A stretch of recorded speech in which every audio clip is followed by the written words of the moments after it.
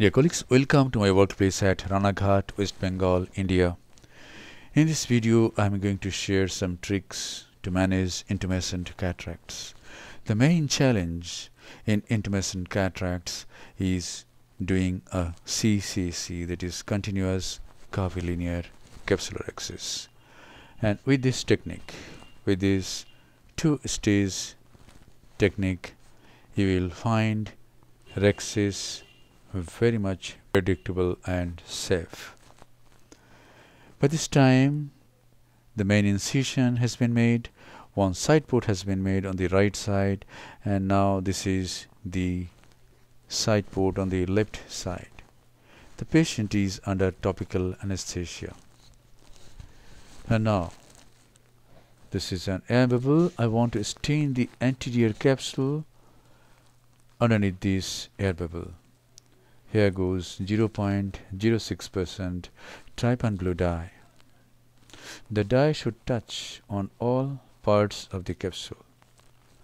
And now, after 5-6 seconds, I wash the dye out of the anterior chamber. You can see enough staining has occurred within 5-6 seconds. And now I am going to use only HPMC as the viscoelastic substance. Yes, only hydroxypropyl methyl cellulose and no other viscoelastic substance. And now I take a 26 gauge pen needle, go through the right side port and make a C flap like this. Yes. And now I take a ureter forceps, convert this C flap into a small rhexis around the anterior pole of this cataract. Yes. So around the anterior pole, a small rhexis, which I call a mini rhexis, has been done. And now through this small opening, I am removing some cortex, some cortical lens matter. And what happens? Once some cortical matter is removed through this opening, the intralenticular pressure reduces drastically, and enlarging this small rhexis becomes very easy. We must take care that the anterior chamber should be flat all around.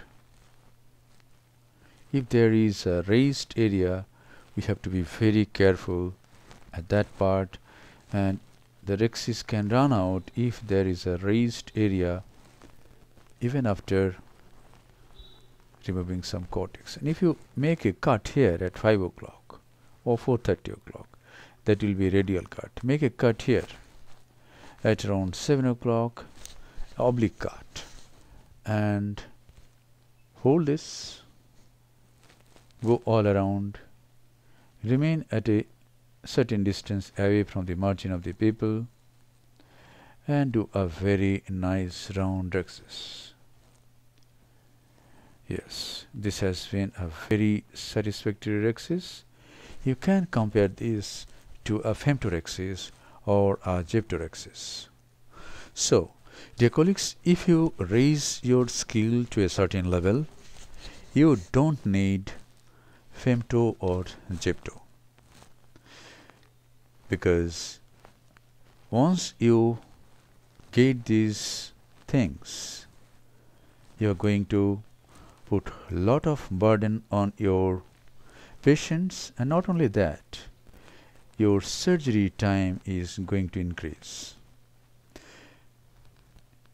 Putting a burden on the patient and wasting more time or spending more time in surgery, these two things are not acceptable. And now this is direct chop. Bury the tip into the substance of the nucleus and chop it. And now hold it at another place and chop.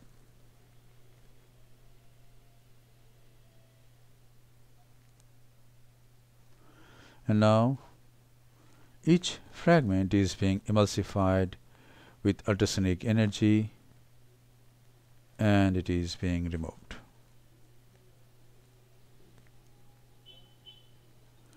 Phaco power used in this case is 60%, flow rate is 45 ml per minute, and vacuum is 450 millimeter of mercury.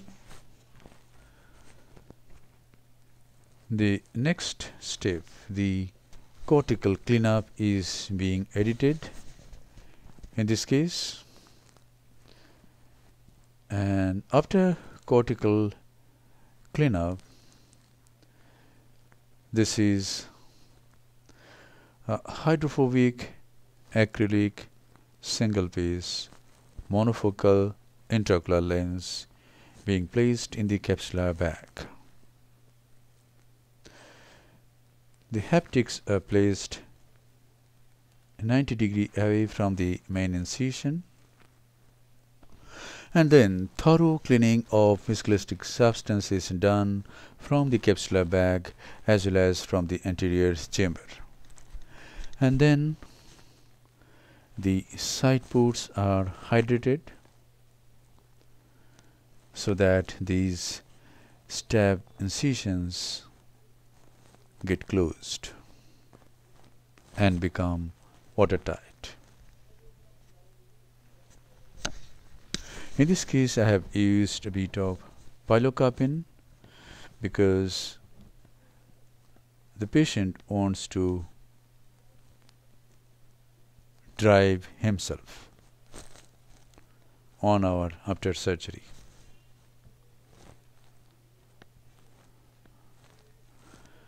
And now this is the final lavage of the anterior chamber. The anterior chamber is nicely formed and the case is concluded.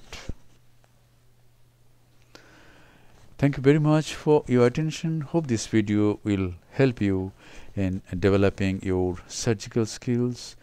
Please raise your skills to a certain level so that you don't need Femto or Zepto for cataract surgery.